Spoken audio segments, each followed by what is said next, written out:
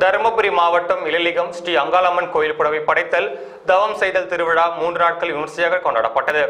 முதல் நாள் அம்மனுக்கு பொங்கல் வைத்து உற்சவருக்கு சிறப்பு திருமஞ்சனம் அபிஷேகம் நடைபெற்றது.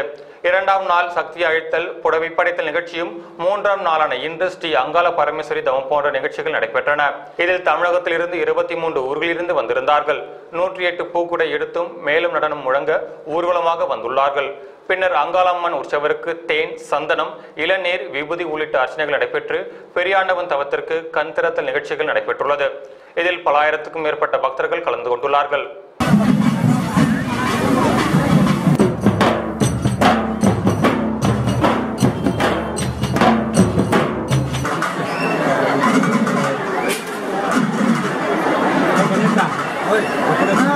பின்னாடி பின்னாடி சாமி கும்பிடுறதுக்கு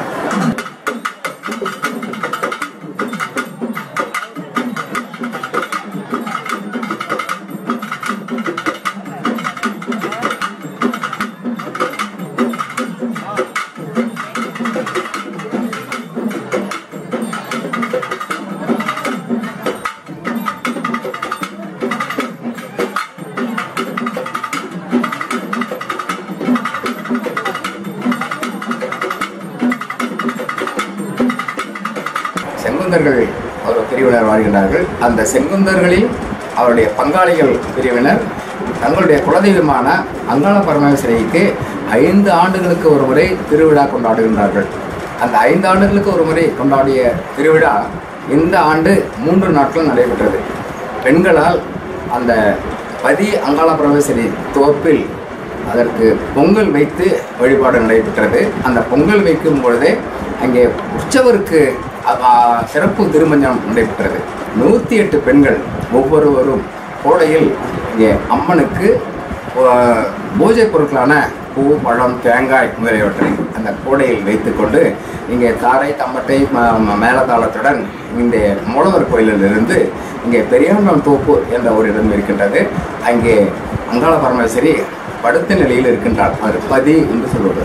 அந்த பதி என்றால் அந்த மிகப்பெரிய ஒரு 16 அடிக்கு ஒரு சிலை படுத்த நிலையில் அந்த தாய் அங்காள பரமேஸ்வரி இருக்கின்றாள். அந்த தாய்க்கு இங்கிருந்து பூக்கொடை அழைத்து செல்லப்படுகின்றது. இந்த திருவிழா 5 ஆண்டுகளுக்கு ஒரு முறை நடைபெறுகின்றது.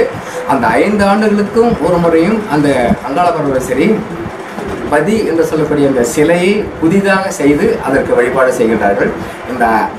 இந்த முறை செய்தால் திரும்ப அடுத்த 5 ஆண்டுகளுக்கு இதை குலதெய்வமாக கொண்டாடக்கூடிய வீடுகளில் எத்தனை குழந்தைகள் பிறந்தாலும் அப்பொழுது தான் காதணி விழா இருக்கும்.